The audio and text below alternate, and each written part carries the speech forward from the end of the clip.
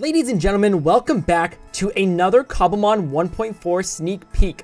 Today I have something extremely special for you guys. I have taken the time to compile a little clip of showing off every single new Pokemon that will be released in Cobblemon 1.4. Now I have a couple disclaimers before we get into the video. Keep in mind, this is the 1.4 pre-release that I have access to, so some of the models and animations might be different than what you see in this video today. This is just a video to get you guys excited, and you guys can see all the models for yourself when 1.4 comes out. Now, if you're trying to find specific Pokemon, I've put timestamps down below on each generation, and the Pokemon will go in order that they are on the change log. Now, another thing is if a Pokemon from Gen 3 is being added, but also has a Gen 4 evolution, such as Gallade, he will be featured in Gen 3 with the Ralts line. So you'll see Ralts, Kirlia, Gardevoir, and Gallade all at the same time.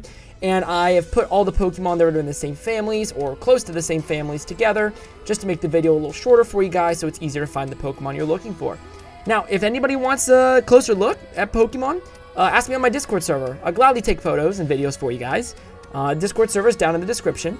And I think I've wasted enough of your guys' time, so you guys enjoy the super hard work that the Cobblemon animators and modelers have put into these animations. Without further ado, enjoy the video.